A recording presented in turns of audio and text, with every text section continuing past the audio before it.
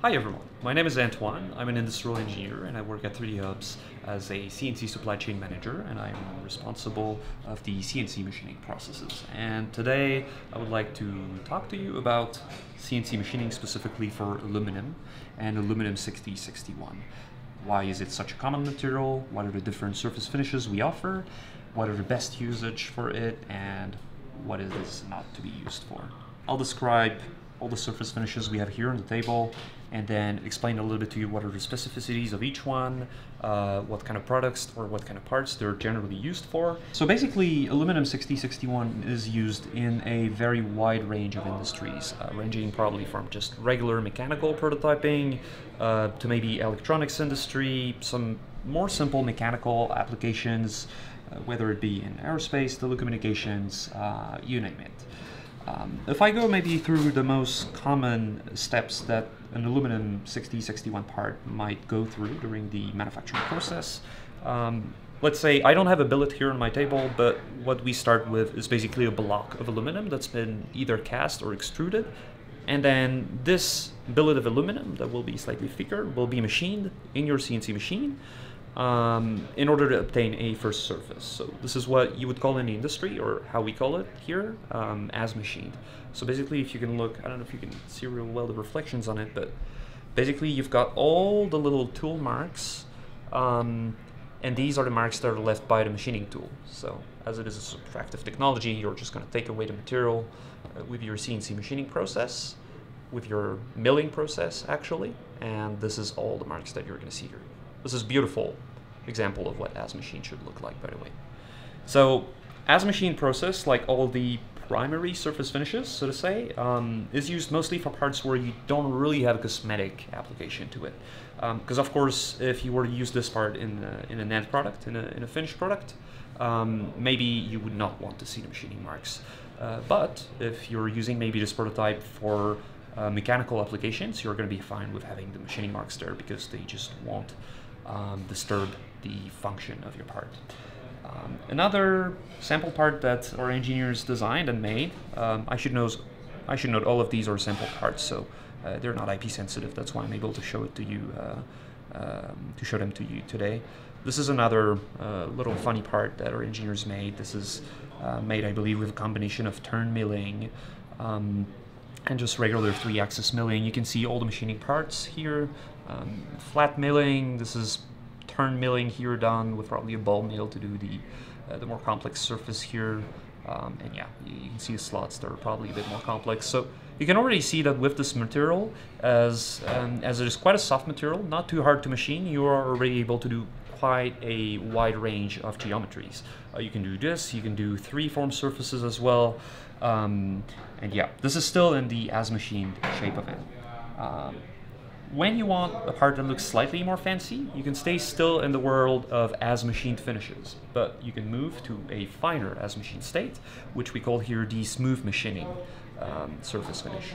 So basically it means that you still have the as machined finish, you will still see all the tool marks on your part.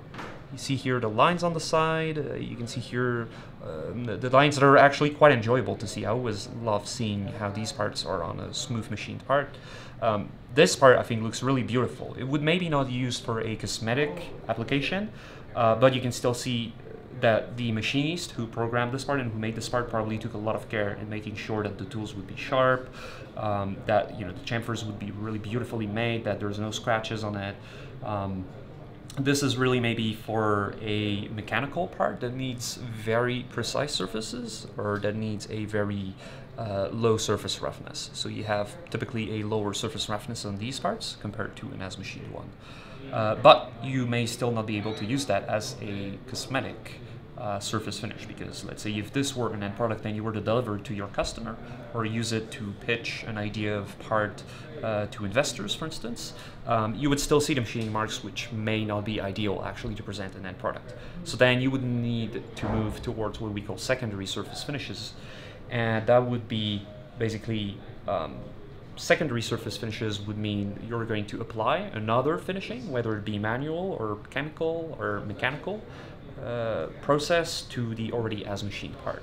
So one of the very common ones that's used to remove all the machining marks is called bead blasting. So I don't know if you can see on this part here, this is a little satellite part that our engineers made as well. Pretty common 3-axis part, still made of aluminum. You can see here that in bead blasting, we used basically little beads of steel that are, no, actually these are glass beads, sorry, that we used. So basically on bead blasting, you take a glass meteor that are tiny balls, tiny beads that you shoot at really high speed and pressure on the parts.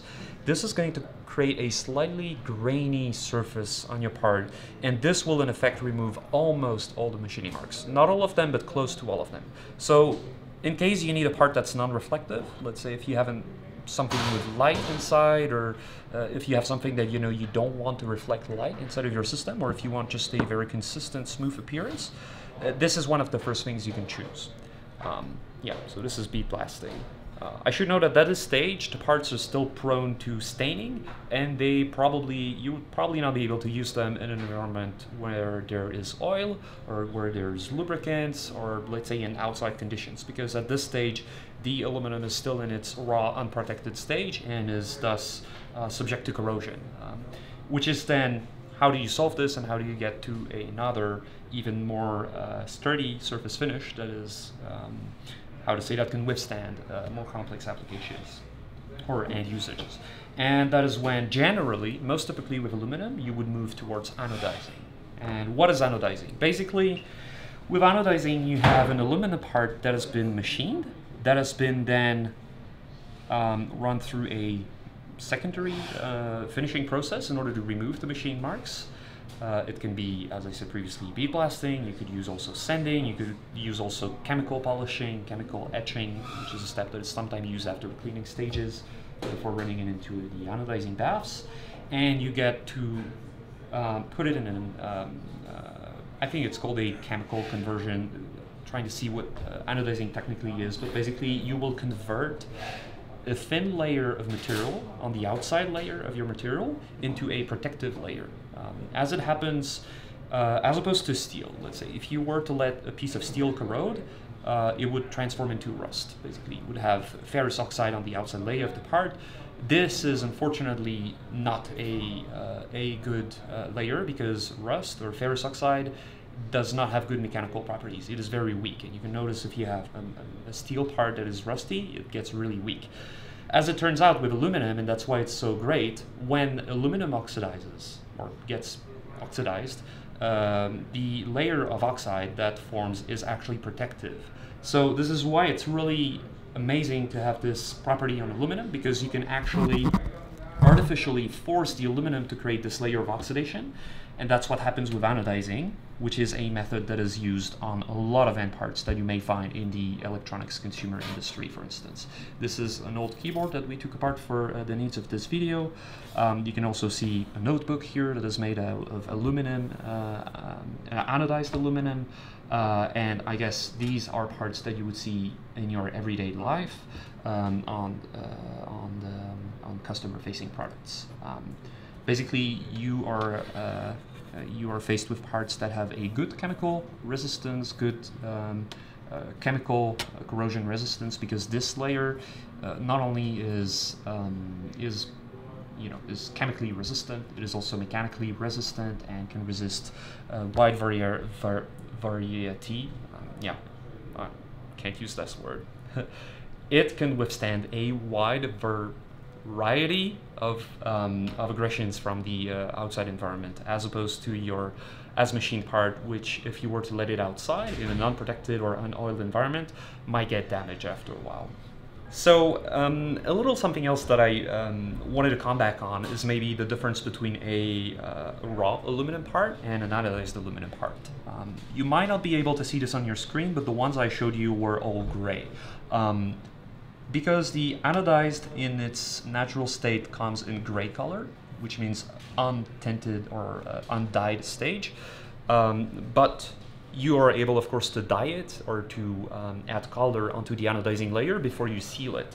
But I'm probably going to show you in a later video what these different colors look like, etc. But in the meantime, I just thought I'd show you on one part the difference between the anodized layer and the raw aluminum layer. So I took an old scrap part that we had here at the QC department, and I just cut it in half with a saw. It didn't do this in a milling machine, so it looks pretty rough, but I thought it would still give you an idea. The top layer of the part is anodized here. So this part has been chemically etched after having very fine passes of milling, which is probably almost the same as this finish. After chemically etching it in the first stages of the anodizing, you can see that then the surface was really smooth, and when the anodizing process was, when the part was ran through the process of anodizing, it really made it smooth and slightly glossy. But then if I turn the part and you look at the cut, you can see actually how different it looks compared to the raw aluminum. I don't know if you can see the cut well here. So basically here you still have the raw aluminum that we just cut probably 20 minutes ago. So it is still very shiny. There's no corrosion at all on it, so it's still very bright. But as I let it in ambient air, if I let this go for a couple days, weeks, or even put it outside, it's going to become very dull, and there's going to be already a layer of oxidation that forms naturally in it. But this layer of oxidation is not going to be as resistant as this one that we artificially created in order to be like super resistant. This adds actually, if you take the nominal surface, this will add a couple microns on top of the nominal layer and below the layer, because as I said previously, it converts a certain quantity of aluminum on the surface. It does not add anything onto the anodized layer. So it converts a small layer of the aluminum part and then transforms it into an aluminum oxide layer. Yeah. So if I had to summarize it, whether you would like to do a mechanical part with no big cosmetic requirements, or whether you'd like to do a consumer end product, basically that would go out to one of your customers and that has high cosmetic requirements, I hope I conveyed well the idea that with Aluminum 6061 you have a very wide variety of options available to you. If you'd like, of course, to check out what that could be like for your project, remember that you can always check out first our services page for a more detailed description of all the surface finishes we offer on aluminum. You can also, of course, and I would really recommend that if you already have a design, you can upload your parts on our quote portal to get a free quote. And yeah, I would really recommend you just uploading the part on there, testing out the different surface finishes available to you, see what kind of prices and lead time you can get for these different options, and then hopefully move into production to get your parts in hand.